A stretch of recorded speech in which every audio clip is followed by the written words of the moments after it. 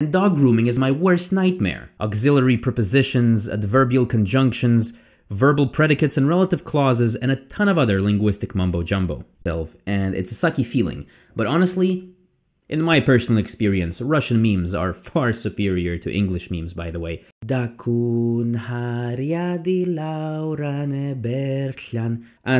Erliam devel liesach dachul yapayach genue mirgeden.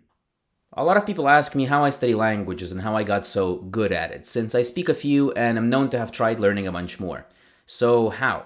What do I do? What steps do I take?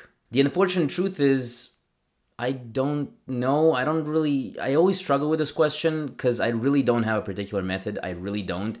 I just kind of do whatever I feel like and it just keeps working.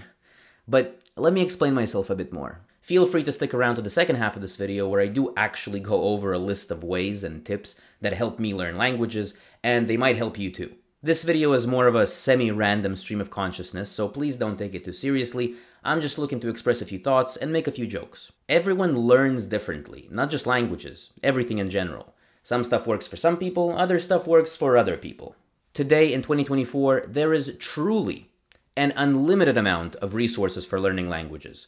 From online and physical classes to YouTube videos and full-length feature films and award-winning shows, music of any genre, books, video games, and of course, a quintillion language learning apps.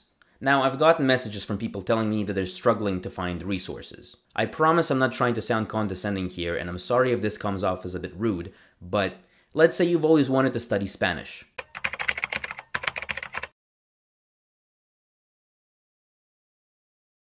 Like, I'm just saying. That being said, I really don't think there's any sort of secret method that would make you fluent in Spanish in a month, or 2, or a day, and definitely not in 10 minutes. The only secret is practice. Never stop practicing. Consistency and persistence are more important than anything. The reality is, it's a grind. It's tedious, it's annoying, it's frustrating, and it requires a whole lot of motivation.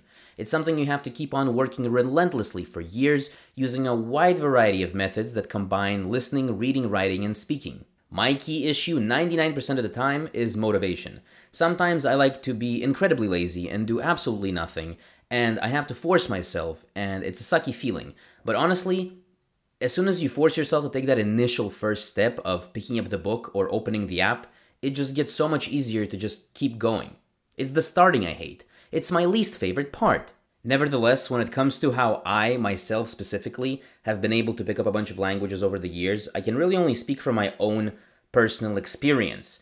And there are really only 2 factors that I feel have definitely propelled me into the world of language learning, and both of them are sort of outside of my own control, in a way. Quick disclaimer, I'm sorry, I'm really not trying to toot my own horn here.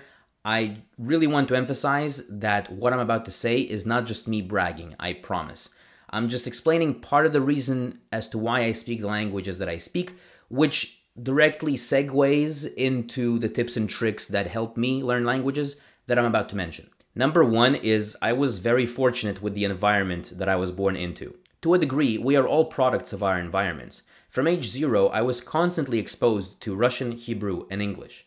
These are my 3 best languages that I'm fully fluent in, and specifically these are the ones which I honestly don't ever remember a time when I wasn't fluent in them. It just sort of happened on its own, and it was outside of my own control as a child.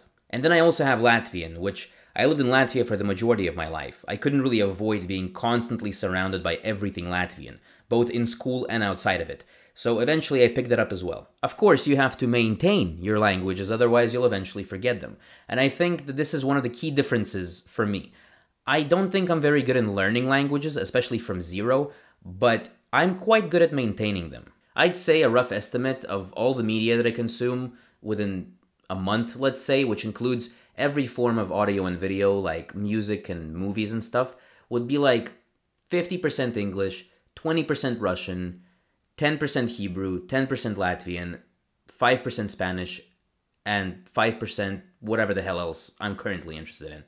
I like variety. I also have friends and family with whom I speak different languages, which definitely helps me maintain my fluency. And oftentimes it's a combination of a few at the same time. Seriously, when I think of like an outside perspective, You should hear some of the conversations with friends from back home. When saying a single sentence, we'll use a random mix of Latvian, Russian, and English. And it just feels natural. Ну чё, guys, let's пошёл. Tirgus isn't gonna be open forever. Later. Ща не гриб. Какой негриб? Давай already, погнали. Labi, ща, paga, let me just psach real quick, no? No time for psach, давай, Mikrinch is already leaving soon, we still need to get to the Pietura, no. Да ну, Bobans, labi, coming already, no. Depending on where you live in the world, you might have a similar situation. In some areas, children are growing up speaking 2, 3, 4, 5 languages at the same time, in different settings. In Europe, for example, there's a place like Luxembourg, which has 3 official languages plus a massive diaspora of Portuguese people. Like, did you know that like 20% of Luxembourg is Portuguese? It's ridiculous. I once met a guy from there who spoke Portuguese at home, plus Luxembourgish, French, German, and English fluently, just cause that's how he grew up. From an outsider's perspective, that's insane, but for people he grew up with, it's just business as usual.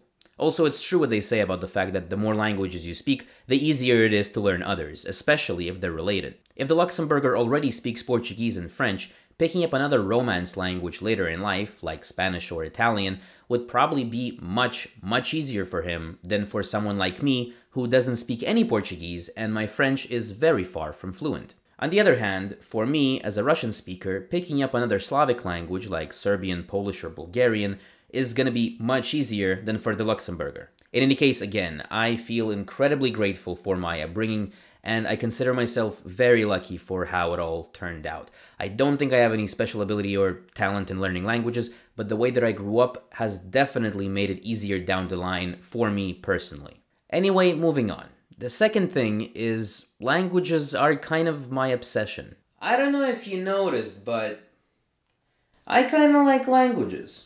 In fact, I like languages so much that I spend a large chunk of my day thinking about them, looking up random words, trying to understand weird grammatical constructions, watching videos on similarities between Turkish and Mongolian, Lithuanian and Sanskrit.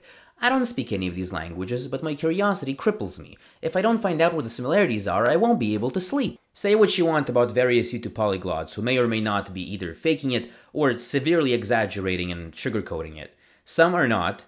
Some definitely are, but you can't deny the fact that they're all obsessed to a degree, and regardless of how fluent they actually claim to be in like 50 languages, they spend hours and months and years looking at random language-related things. Some people in this world, actually probably most people in this world, just don't care. They couldn't care less about learning another language, and it's just not something on their mind day to day, and that's also perfectly fine. Someone might be obsessed with learning to play the guitar, or painting natural landscapes, or football, or soap making, or competitive dog grooming. Guitar's pretty cool, painting's not really my thing, but I can definitely appreciate a great work of art and all the effort that went into it. Football is the most boring thing on this godforsaken planet. Making soap sounds like something I try for half an hour at a random workshop at a summer camp as a kid, and dog grooming is my worst nightmare. But that's just me. These are my own personal opinions and preferences. There exist multiple people out there in our world whose entire lives revolve around making soap and grooming dogs. This is the part where I jokingly say, and I never want to meet them. But that's not true. If your entire life is grooming dogs and making soap and you love it, that's friggin' awesome, dude. Right on, keep going, never stop. Let's grab a beer sometime and let me hear all about it. My point is that my brain is hardwired to constantly think about languages, which helps me be good at it, I guess, because I keep doing it, because I can't stop, because I'm obsessed. At the same time, I can't kick or block a ball to save my life, but there are plenty of people who can. And these are the people I never want to meet.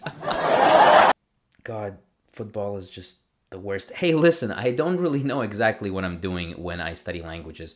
I don't really make specific plans to focus on vocabulary today and focus on verbs the next day. I hate making schedules. I'm not a very organized person in general, truth be told. I just kind of do what I feel like. And it just so happens that what I feel like most of the time is usually in some way or another related to learning languages. So when people ask me how I study languages, what do I do? I always struggle to answer this question, especially on the spot. Because I really don't know, dude. There's no method. It's all madness. Best I can do is give you a disorganized list of random activities in no particular order that I do myself, practically every day, which may or may not help you learn languages as well. So here you go. Listen to music. I am quite into the most random music from all over the world. My playlists are all over the place. It's mostly normal people music, I promise, but just to give you a taste of one of the funkier playlists that I have. Livonian folk song, Mongolian rap, Lakota lullaby, Taiwanese folk metal, a folk song in Welsh, the Tuvan national anthem for some reason, a song in Russian, a song in Albanian, and a whole lot of other stuff that I don't even want to mention. Bonus points if you're listening to the song while learning the lyrics. Am I ever going to learn any of these languages? I don't know, most likely not, but now at least I know how to sing in them and how to pronounce them without understanding a single word. Mistagminen kitet kulda stopdist mi somona lekjen tëvëtshëm stumulus tulgiti njos mirnajgë dakun harjadi laurane bertlan Tsurundirorundiradlidlal Bachnaita ide shankara shankara shankara ide hara bachnaita java hatsa changere changere yunkuyaya yunkuyaya yunkuyaya yunkuyaya. Speak to yourself out loud. I cannot recommend this one enough. This has helped me improve in every single language I have ever learned. Some of you may know that I've been learning Manx for a while. There are only like 2,000 to 3,000-ish speakers out there in the world, and 99% of them live on the Isle of Man, which is a place where I don't live. So how do I maintain it? Ten feest nesmu nish te chanil chargin na slai erbi eder te fodem lord ru un sechilk. Erinor shen te mi just lord rish mish rom hin. Dachla, feinla, as chanelis ken shoil kreta mi genu, bim ko soilsha kreer bi ard, tami genu shen. Mir sam player tami uns chamerliaviem, as tami chimsach en edachem, as kurad se frest. As chouts tami genue, tami just freiles lord, tami provelas te mi kleachta just freiles lord, as te kunjeliam un se modi achten de nach jarud ne foklen noa ren mi ginsach jeam mir sam player. Fedde wel te mi de kinjach, te mi klaastjenad as te mi gra ad uljen tra. Fodi te wegen kwech, och, skumiliam, smiliam lord romhin, irnesher un sechilk. As erliam devel liesach dachol yapayach genue mirgeden. Memrise. It's a great app for building vocabulary, and especially for small languages like Manx. And it's free. It's just flashcards and stuff, nothing special. It does occasionally get annoying and repetitive, but it does the job, so I do recommend it. And it doesn't have a mascot that haunts my dreams. So that's a bonus. Watch movies in target language with subtitles in native language, and watch movies in native language with subtitles in target language. The first one is probably for those who are a bit more advanced, and the second one is like more for beginners. I watch a whole lot of shows and movies and videos all the time, and I love reading subtitles. A lot of people might disagree with me on this, but I like to follow along with the dialogue. If it's in the language that I'm learning, it helps me connect the dots between what I'm hearing and what I'm reading. Highly recommend it if you want to improve your reading and comprehension skills while enjoying a favorite show. Quick editor's note, screw any kinds of dubs. I hate dubbed movies. No matter, I don't care what language they speak, I'm gonna watch it in the original. I'd rather sit through 3 hours of subtitles, reading every single line, than deal with 1 second of the dialogue not matching the lip movement. It drives me absolutely crazy, and it's a complete deal breaker for me.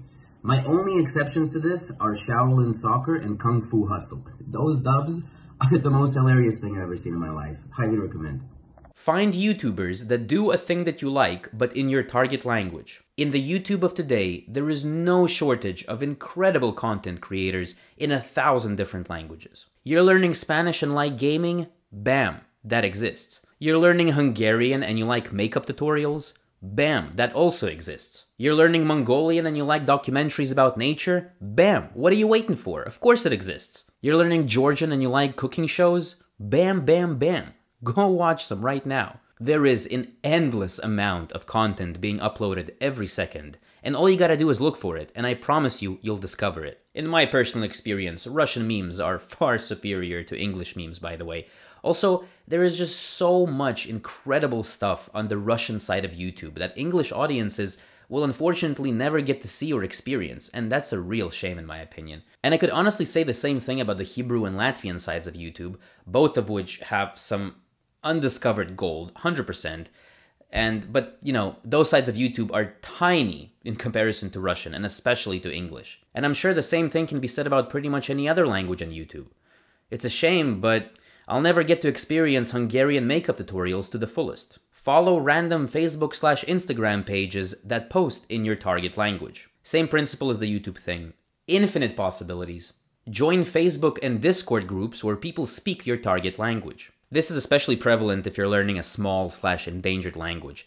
This might be one of the only ways to actually interact with someone else who speaks your target language in an informal setting. Google, insert your target language, grammar, PDF, and look at the grammar to better understand how the language works. This method is probably not for the general population, but it's perfect for linguistics nerds like myself. Check this out. Let's say you're learning Breton.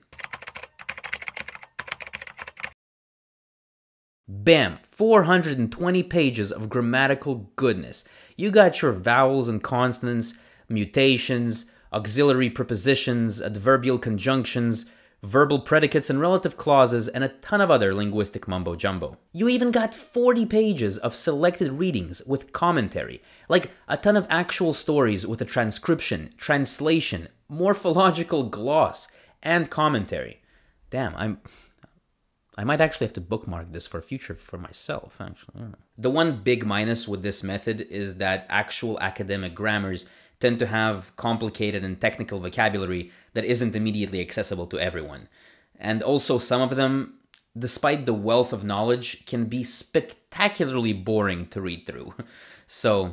But I do recommend it if you're willing to give it a try. Books, especially bilingual books, which have your native language on one side of the page and your target language on the other side of the page. Shout out to The Little Prince. Seriously, bilingual books are an incredible invention and I cannot recommend them enough. Play video games you like, but change the language to your target language. Seriously, this has worked wonders for me when I played Civilization 5 and 6 in Spanish. And it makes it fun to learn, and you start picking up vocabulary so fast without even noticing it. You just randomly know a whole lot of words without even realizing that you learned them. Go to language exchange events in your area. These things are great. They exist literally all over the world. All you gotta do is just look them up. They're usually either free or like a very small entrance fee. They're usually hosted by hostels or bars or something like that. And you get to meet a lot of really, really cool people who are there just to learn languages like you, while having a few drinks. So why not? Go to actual physical classes.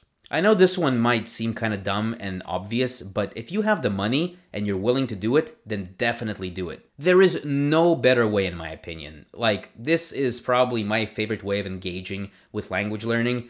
There's just nothing that can replace being face-to-face with an actual human teacher. But especially if you're just starting the language, this is essential. And now a quick speed round of other additional methods. Change your phone's language into your target language. Physically write out random vocabulary on sticky notes and stick them all over your house. You'll never forget another word again.